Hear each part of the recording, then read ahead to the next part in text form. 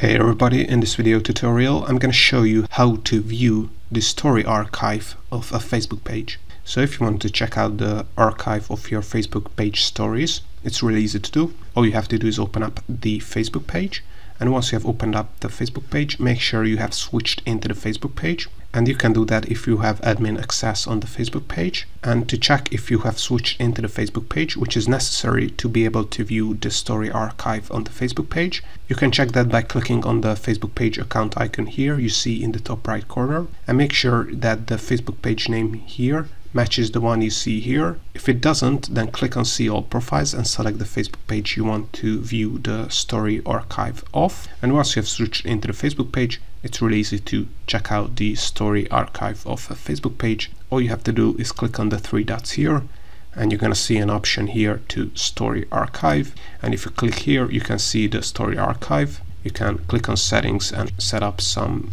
story archive settings. You can also create a Facebook story from right here, or you can also click on archive and click on posts archive to see the archive of your Facebook posts as well.